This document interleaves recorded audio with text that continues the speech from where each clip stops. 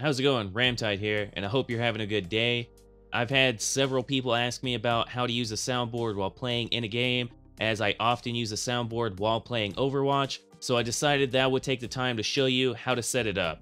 This video will be more of a precursor though, as I'll be covering the basics of what you will need in order to set up your soundboard, and I'll also be focusing on ways to do this that are of no cost to you whatsoever. So with that being said, let's get into it. First up, you'll want to go and download and install Audacity and the LAME encoder. As always, I will have a link to these programs in the description below.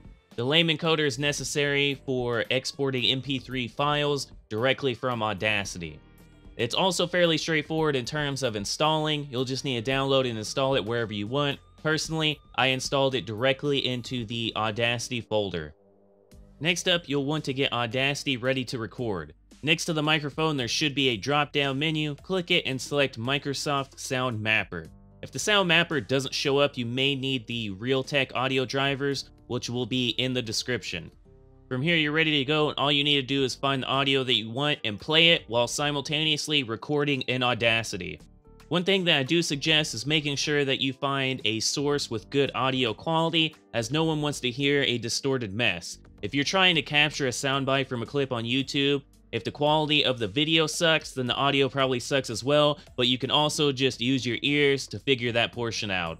Anyway, once you have your audio, you can trim out what you don't need by selecting it and hitting delete. The recording may be at a relatively low volume as well, so you may need to select the clip, go to Effect, and Amplify in order to get it to a better volume. Ha! That'll show him!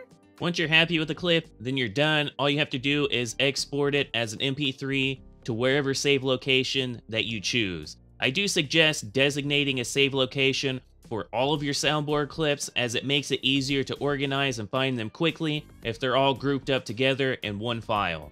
Anyway, that's what I have for this video. Be sure to stick around for the next one, where I'll show you how to set up a soundboard to work with your mic in-game. You have a stupendous day. I'll catch you on the next one. Ramtide out.